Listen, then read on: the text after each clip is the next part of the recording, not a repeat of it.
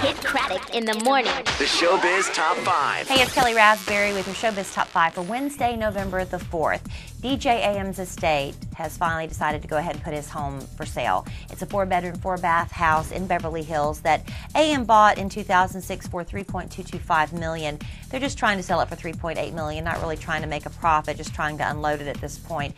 3,375 square feet, custom-built theater, flat-screen TVs throughout the house, mahogany floors. It's really a beautiful place. It was completely redone right before DJ AM moved in, but then he had some custom features put in, like this astronomically huge closet for all of his sneakers. He had an obsession with sneakers. I think he had like 700 pair at the time he passed away.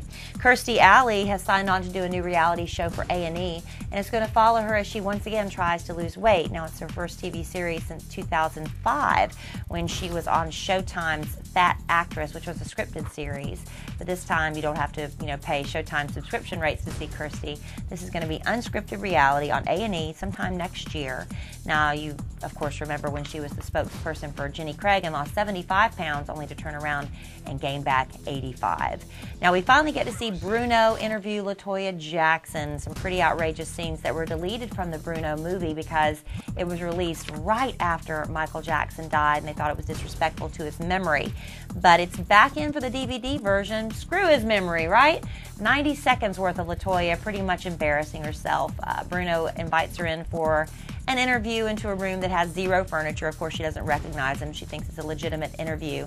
And there's a half-naked Mexican worker on all fours on the floor. And he tells LaToya that's where she's supposed to sit, and she does, and she giggles about it. And then they eat sushi off this other half-naked guy's belly. But it was only when Bruno grabbed her cell phone, looked up Michael Jackson's phone number, and was calling the number out to his assistant in bad German, fake German, that she finally decided she'd had enough, and she ended that interview. So anyway, just save you the trouble of renting the DVD if you only cared to see that part of it. Now, Chris Martin's rep is saying there is no truth to the rumor that Star Magazine is reporting that he was seen making out by a lot of people with Kate Bosworth. One witness says it was a blonde girl he's kissing, so everybody assumes it's Gwyneth Paltrow, but when she comes up for air, they actually see it's Kate Bosworth. So I don't know if that one's true or not. And Jennifer Lopez is desperately trying to block her first ex-husband, Ohani Noah, from releasing this videotape.